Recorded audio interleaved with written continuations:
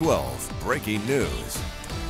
We're starting tonight with breaking news. Today, the U.S. Supreme Court agreed to hear an appeal from the city of Grants Pass. Thanks for joining us for Newswatch 12 at 6. I'm Haley Gravitt. The ruling will decide whether cities can punish homeless residents simply for existing without access to a shelter.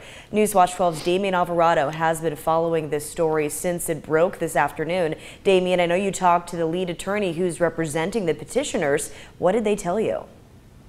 Haley, the High Court said today it will hear an appeal from the city of Grants Pass. It's challenging a ruling by the U.S. Ninth Circuit Court, and that ruling could apply to other cities in 9 western United States that are under the Ninth Circuit Court. Its ruling blocks cities from restricting public camping.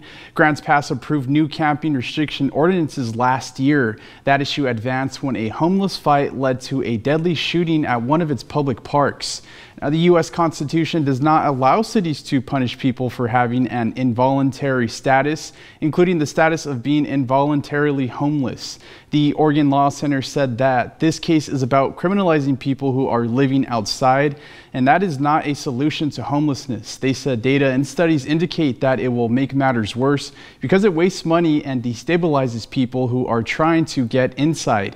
Ed Johnson with the Oregon Law Center is the lawsuit's lead attorney. He shared with Newswatch 12 about the Supreme Court's acceptance of his case and what is next.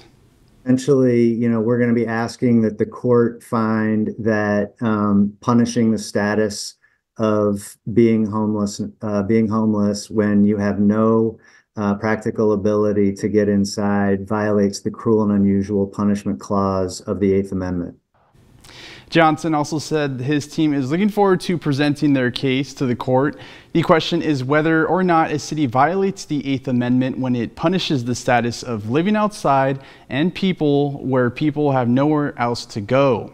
We also received a reply from Grants Pass writing, quote, "The city of Grants Pass will not comment on this issue and is referring all inquiries related to this case to our legal counsel." We also contacted them without reply today.